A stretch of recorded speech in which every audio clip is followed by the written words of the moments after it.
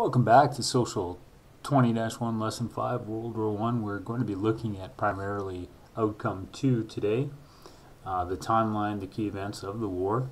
But note we're also going to mention Outcomes 3, 4, and 5 because they're kind of secondary outcomes at best.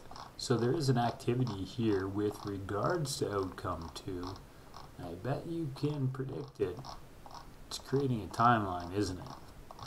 Yes, it is. So there's a few ways that I'd recommend that you go about collecting your information for this timeline.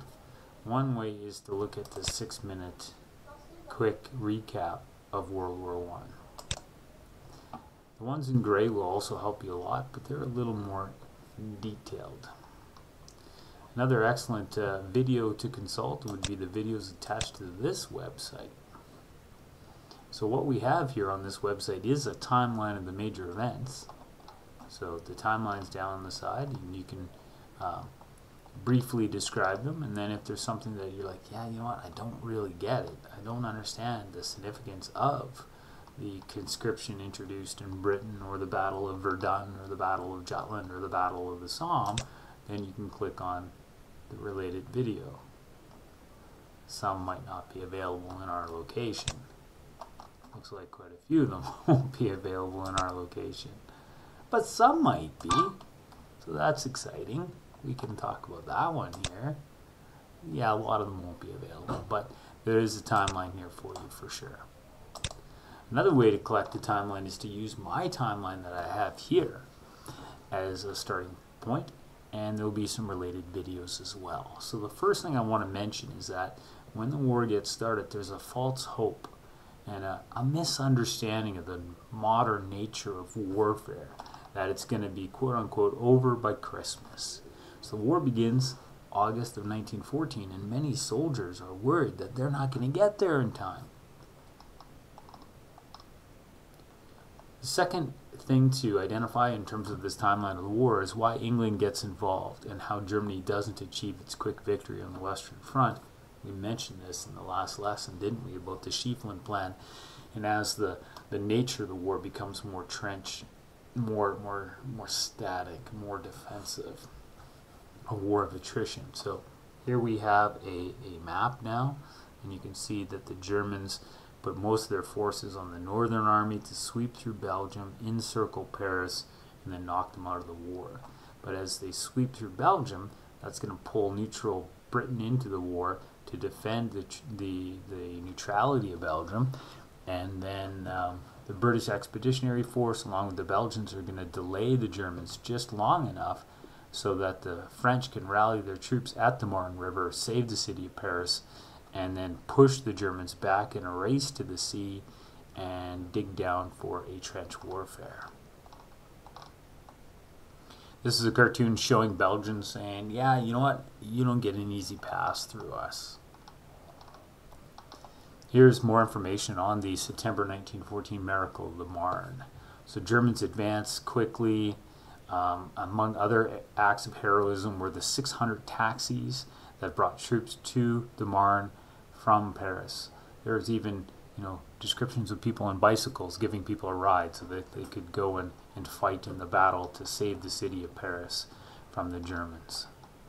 And here's some propaganda commemorating this great French victory, the Battle of the Marne. Interesting to note, although they do dig into trenches by the end of September on the Western Front, by Christmas the war isn't over, but there was a Christmas truce. It wasn't negotiated, it was just that the soldiers on both sides had felt the need to go and celebrate with their opponents. There will be no Christmas truce in 1915, 16, or 17 because by then the months become years of war and there's just too much animosity between the sides. Starting in 1915, we're going to see the use of poison gas on the Western Front. This helps us think about the question, should there be rules to war? And this is during the Battle of Ypres, and this is the first battle for Canadians in Belgium. chlorine gas was used for the very first time by the Germans, even though gas was outlawed since 1899. And despite the attack in gas, the Canadian line won't break. 6,700 Canadians will be killed, wounded, or captured at this battle of Ypres, but we will hold the line. Germans are getting desperate here, right? They're trying to break through those defensive lines, and they're using whatever resources that they have, including this illegal chlorine gas. We're also seeing the fighting spirit of the Canadians at Ypres and the fighting spirit of the Allies to defend France. Now, it's not just a European battle. There are events happening elsewhere around the world. And beginning in February 1915, we have the Gallipoli campaign against the Ottoman Empire. The Ottomans are on the side of the Germans and the Austrians in this battle. And this Gallipoli campaign will feature some of the colonial troops from New Zealand and, more famously, Australia. And it is going to be a bloodbath at times, and the Australians are going to pay a heavy toll for their role in the war. So the British and the Australian and New Zealand forces are attacking here at the Gallipoli Peninsula, and they're trying to get supplies to Russia to keep Russia into that eastern front of the war. The Gallipoli campaign will cost the Allies over 187,000 killed and wounded, and the Turks 160,000. Gallipoli proved to be the Turks' greatest victory of the war. In London, the campaign's failure led to the demotion of Winston Churchill and contributed to the collapse of the Prime Minister's government. In 1915, a key event is going to be the sinking of the Lusitania. And this is key because it is going to help eventually pull the Americans into the war. The Americans were supplying the British, but they're still officially neutral. But the sinking of this passenger airline is going to create a turn in public opinion in America. And it's going to turn the attention against being neutral and force the Americans into the conflict, as you know, the sinking of Lusitania will include the death of children, and that's going to get the public attention in America, as we see here with this cartoon.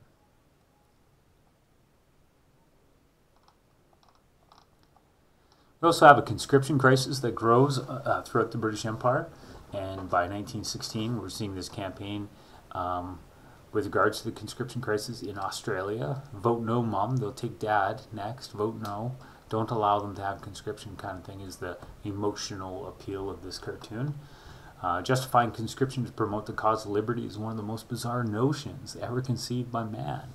Forced servitude with the risk of death and serious injury as a price to live free makes little sense to people. You know, in order to be free, you must go murder someone.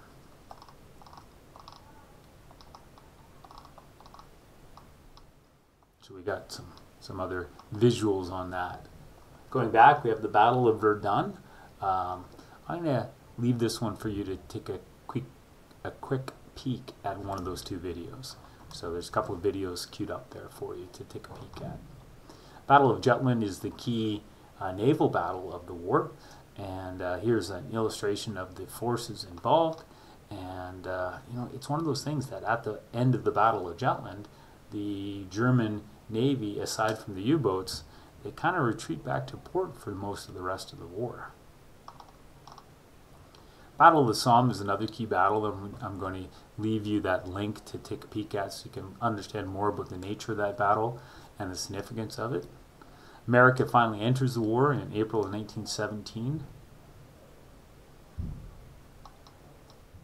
And you can see here again, the Lusitania is what pulls America into the war. That the sinking of that passenger ship. Some cartoons about America entering the war. There's a video for you to see the significance of it. Another 10-minute look. So take a pause, look at the video. You'll learn more about the significance of the Americans. Now, towards the end of the war, now we have the November 1917 Russian Revolution that's going to eventually drop the Russians out of the war. There's a 3-minute video for you to watch of that. You've already watched the video on the Battle of the Somme, but if you haven't heard the Battle of Passchendaele, you might want to take a peek at that one. And finally, in 1918, the Germans do try to knock the Allies out of the war before the Americans can get involved too much and have a quick, sudden spring offensive. And there's a good video there for you to watch. And the final 100 days of war here in the September of 18, leading to the armistice. And the armistice is in 1918. A good video there to look at as well. Everything in green. Take a peek, see if you can learn more information about those events. Again, the key isn't to memorize all of the dates here, but to understand the flow of the war. Understand how the events link together, and the power of nationalism to convince both sides to fight in this war against each other.